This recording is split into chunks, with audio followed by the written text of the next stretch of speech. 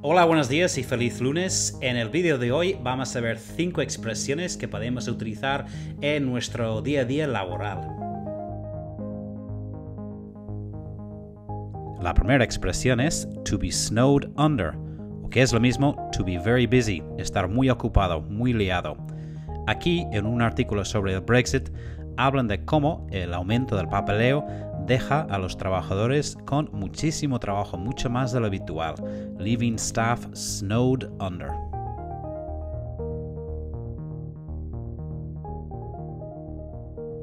La siguiente expresión, to cope with, lidiar o saber llevar, saber gestionar o lidiar con algo.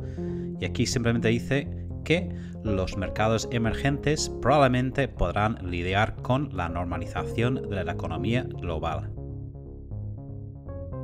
La siguiente expresión es to be up to speed, que quiere decir to be up to date o to be informed, que es más o menos como estar al tanto de todo, estar actualizado. En este artículo hablan de la modernización o la actualización de las zonas rurales de Bangladesh.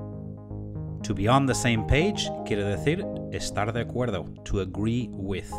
Este artículo, por ejemplo, habla de cómo las empresas consiguen que sus empleados trabajen juntos, que estén todos en la misma página, que estén todos de acuerdo el uno con el otro. Por último, tenemos la expresión to knuckle down, que quiere decir to work hard. To knuckle down es lo mismo que trabajar duro, to work hard. Y en este ejemplo, sacada de un periódico australiano, hablan de cómo el gobierno va a trabajar duro, que es lo que le toca hacer. The government was to be able to knuckle down, que trabajará duro.